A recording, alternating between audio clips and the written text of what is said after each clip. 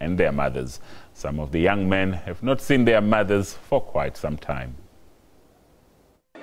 There were emotional scenes when 24-year-old Thandanani Ngcobo from KwaMashu came face to face with his mother. 2 years ago, he was sentenced to 6 years in prison for house robbery. He says his relationship with his mother became very strained when he started using drugs and then crime. Ngcobo says prison has changed him. He's continuing with his schooling. Mother, I am sorry for all the pain that I've caused you in the past. I know that I've treated you badly. You used to warn me in the past and I wouldn't listen. I now know what you meant.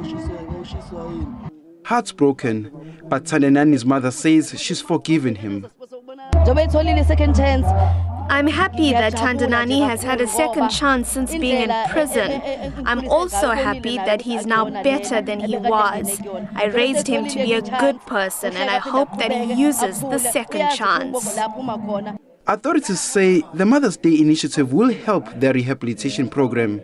Reconnecting them with the mothers, it's important to say to the mothers that whatever that they've done, they are still your children. They are not our children only, it's all of us. We all have a responsibility. Prison authorities are concerned that 7 out of 10 prisoners are young men under the age of 35.